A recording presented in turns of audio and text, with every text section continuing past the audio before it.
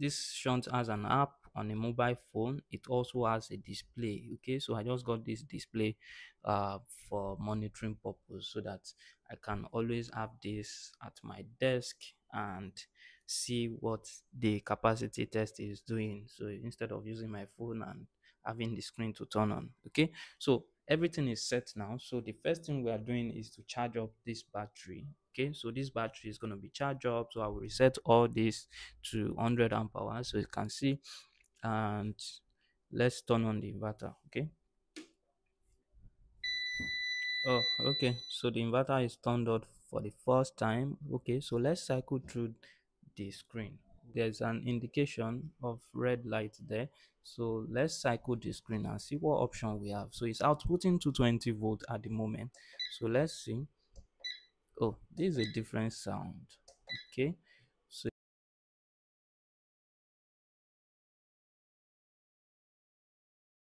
the battery is showing custom. Okay, so you can see we have AGM, we have lithium battery. So that means this battery inverter can actually do communication. Fun enough, I'll be testing that and see. So you see Felicity, that's custom. So let's leave it on custom. And our battery cutoff is 11 volts. Oh, I will need to consult this manual. Okay, so 14.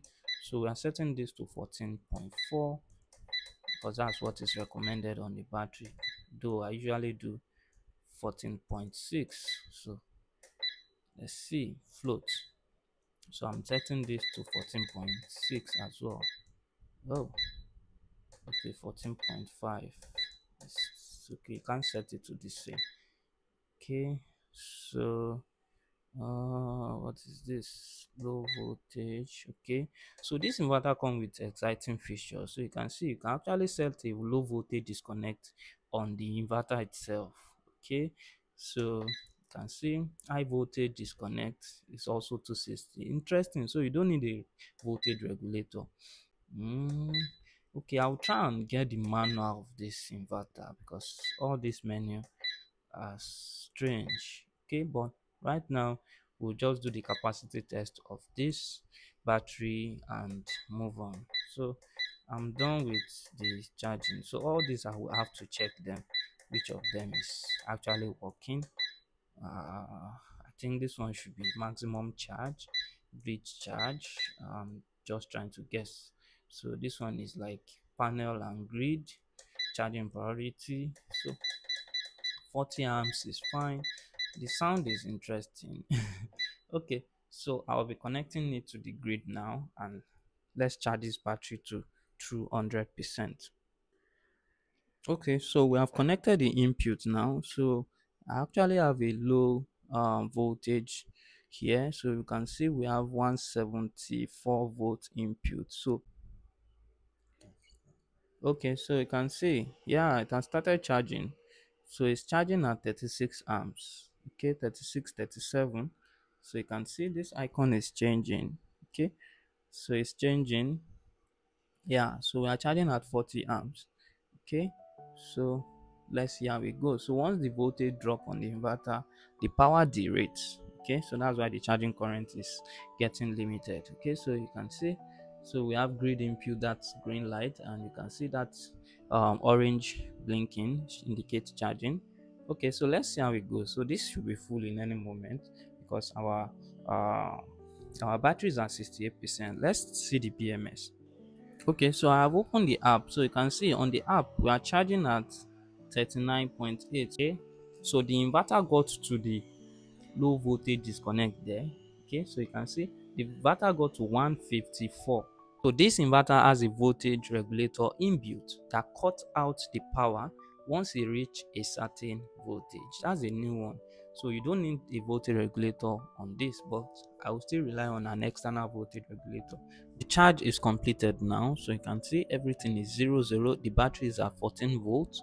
Okay, so you can see the cell OVP, that's over voltage protection, and the charging MOSFET is off. We have 100% SOC already, and the average voltage is 3.5. So we can say this battery is 100%. Okay, so here we go. So we're about to start the capacity test. So you can see elapsed capacity is what we are looking at. So now I've turned on the inverter. Let's see the idle consumption.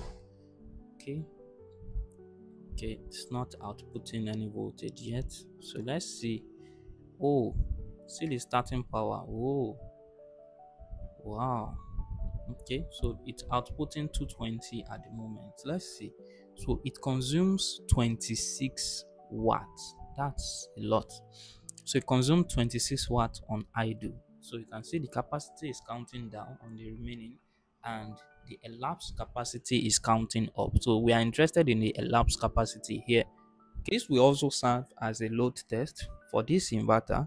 Currently, we have about 400 watts of load on this. Okay, so it's showing 400 watts. So you can see here we have 400 watts. Okay, I think we have some load that are just coming up. This is washing machine currently running through that inverter. Okay, so that is why it's showing 400 watts.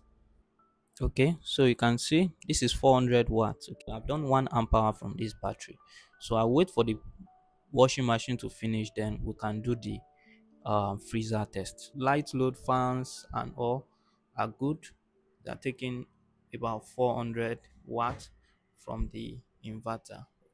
Okay, so there's something interesting about this BMS. So you can see here it's saying estimated time empty. So that's how long it will take us to empty this battery using this load. Okay, so that's a good feature there from JBD.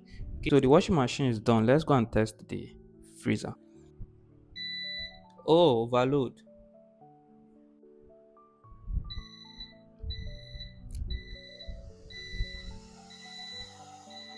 Oh, so that's an overload.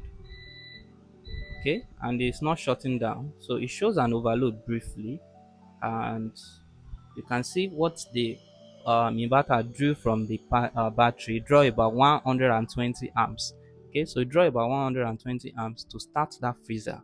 So the freezer overloaded the inverter. However, it did not shut down. Actually a third testing. Okay, so our first test on the inverter we read 1.7 kilowatts.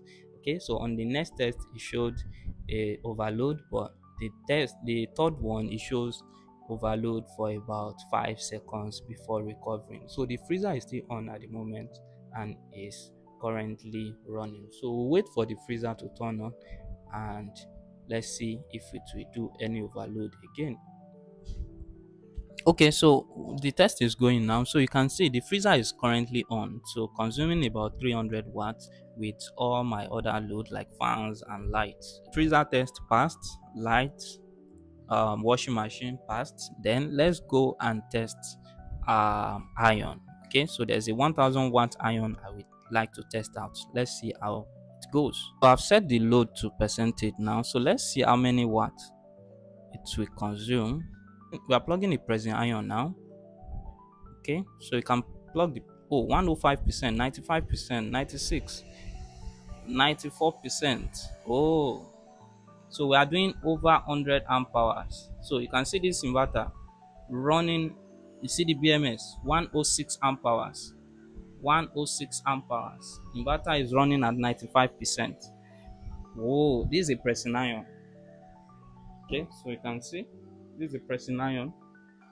So you can see it's running at 96%. This thing is showing overload, so it's not counting the. Okay, you can see the capacity is counting so fast. So you see, yeah.